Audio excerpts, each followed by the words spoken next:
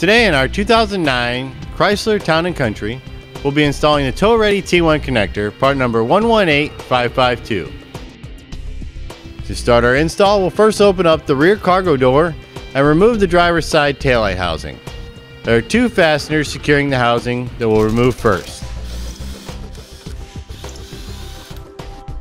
Then we'll gently pry and pull the taillight assembly away from the body of the vehicle. Be careful not to break the alignment tabs as you do so. Now with our taillight assembly removed, we can go ahead and unlock the red locking tab and disconnect the wiring connector from the bulb and socket. We'll do this for each plug here on the driver's side. This will allow us to go ahead and take the taillight assembly and set it aside for reinstallation later. Next, we'll go ahead and take the yellow and brown wire connector and plug in line with the manufacturer's wiring here on the driver's side. Next, we're going to go ahead and take the 4-pole connector and feed it down between the bumper body and the sheet metal of the vehicle. Next, we'll take the green wire and connector and repeat the same process. This will get routed over to the passenger side. Now with both wires run underneath the vehicle and out of the way, we can go ahead and mount our converter box.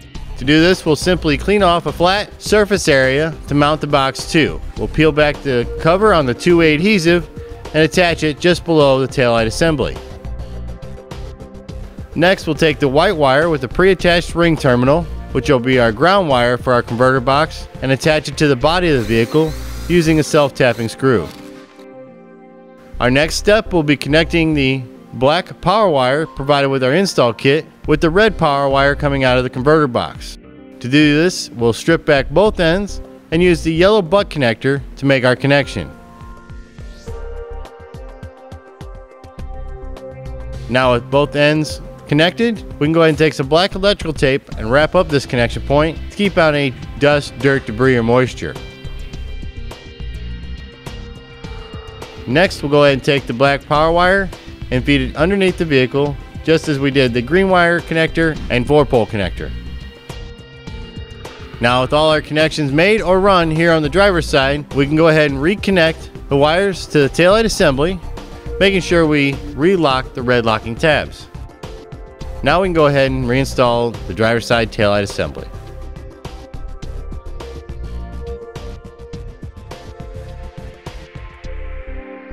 Next, we'll go ahead and remove the passenger side taillight assembly in the same way we did the driver's side.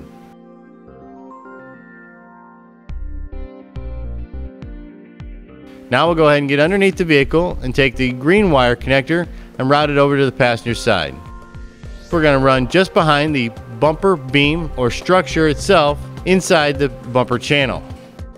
This will allow us to stay away from any moving components such as the steering or suspension, or excessive heat such as the exhaust. Now that we've got the green wire over to the passenger side and fed up behind the taillight assembly, we'll go ahead and route the 4-pole connector over to the center of the vehicle and down to the hitch. Now we can go ahead and take some of the black zip ties provided with our install kit and secure our wiring. Now with those wires secured, we'll go ahead and get back in behind the passenger side taillight assembly, plug in line with the manufacturer's wiring, and then into the taillight assembly. Now we'll go ahead and reinstall the passenger side taillight assembly.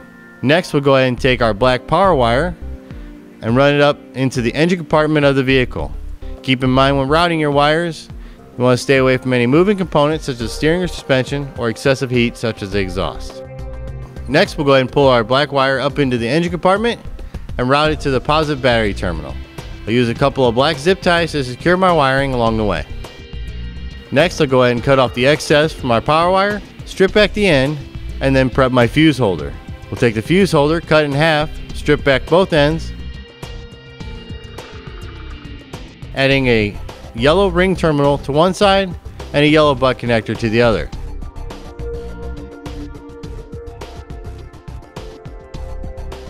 Then we can go ahead and take our fuse holder and attach it to the black power wire. Once again, we'll go ahead and take some black electrical tape and wrap up this connection point.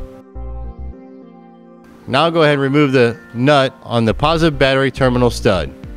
We can go ahead and slip the ring terminal onto the stud and then reattach the nut.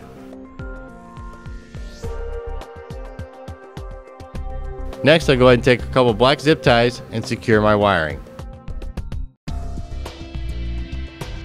Now with my wiring secured, we'll go ahead and take our side cutters, cut off any excess, and then we can install the fuse and fuse holder cap. This will complete the installation of our tow-ready T1 connector, part number 118552, on our 2009 Chrysler Town and Country.